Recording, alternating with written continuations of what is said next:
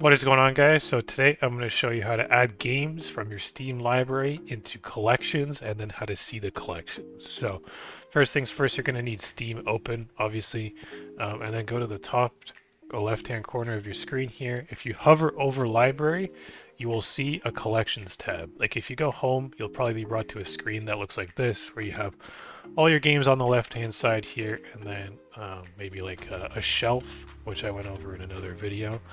But if you want to go to the collections tab, we can just see collections right away, and it's much better to operate in here. So I have a testing collection I made, but let's just make a new one for the sake of this video, and we'll make both types. So I'll show you what both do.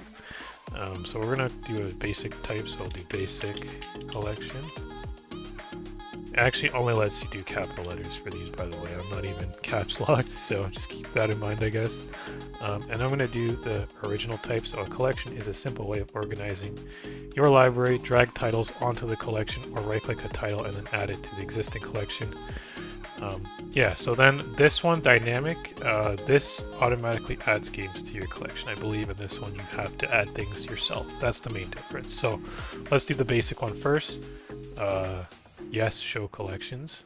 So now we'll see basic collection has nothing. You can actually just go from the left hand side and drag games in here. So let's do Elden Ring. Let's actually put Dark Souls. So now Dark Souls is in both collections, which is cool how that works. And then we'll put this one. Now, what's cool to note is that this is actually not a Steam version of this game. I downloaded it another way, let's say. So that's what it'll look like. It won't show you the thumbnail, but for Steam games, it shows you that total time played, the amount of time played in the last 2 weeks, and yeah, all that good stuff, like some thumbnails if you hover over it. But yeah, so that's pretty much it. You can sort within the collection as well. Last played, size on disc, good old stuff, and you'll see it in the left hand side here. So if you don't like the way this is shown on the left hand side here, you can just unselect group by collection and it'll show you all the games again. But you know, you can actually do a bunch of things if you group by collection and then you click show only ready to play games. It removes all the ones not installed on your computer, which is interesting. So like, let's say I add Among Us to this collection and then I filter again, we will not see Among Us. But if I unfilter, we see it. So that's pretty cool.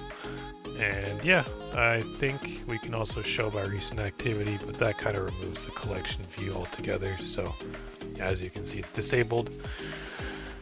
And yeah, that's pretty much it, guys. We can go home, and now we'll still see the collection view on the left-hand side here. Now we can also add a shelf. We can do, choose a shelf. And then we can show this new collection we've created here on the main screen. And yeah, that's kind of another way to do it. And then we can probably add another shelf, show the other collection. And that is how you add games from your Steam library into collections. That's, I don't know how many times I said that word, but that is all the functionality I would say you can do with it. So hopefully you found this video helpful. If you did, drop a like. Don't forget to subscribe. Thanks for watching.